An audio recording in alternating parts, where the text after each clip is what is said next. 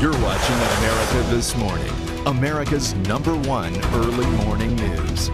Good Tuesday morning. We do begin with new details about a violent incident in New Hampshire that led to a police officer and another man being killed. And the explosion was caught on camera by a news helicopter. Pieces of the house flying in all directions before the blast. An officer responding to that scene shot and killed. The officer who died at the fiery scene is 48-year-old Steve Arkell. He was responding to a report of a domestic disturbance at the house where a father and son lived. Then, as the house was burning, a powerful explosion. What they think is inside, but that, oh my goodness. Okay, we should, all right. Sky 5 is over the scene, and what we just saw was an explosion in this house. The house that blew up belonged to 86-year-old Walter Nolan, who was seen being taken to a hospital on a stretcher. His son, 47-year-old Michael Nolan, is the suspected gunman in Officer Arkell's death. But Michael Nolan died at the scene, either in the fire or because of the explosion.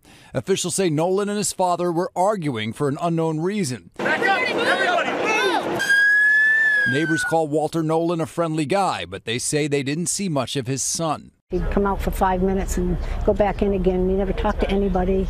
He obviously had issues. As for Officer Arkell, he leaves behind a wife and 2 teenage daughters. I join all Granite Staters in mourning the loss of Brentwood police officer Steve Arkell, who died tonight doing his job, protecting his community. Well, the governor has ordered all flags in New Hampshire to be flown at half-staff to honor Officer Stephen Arkell.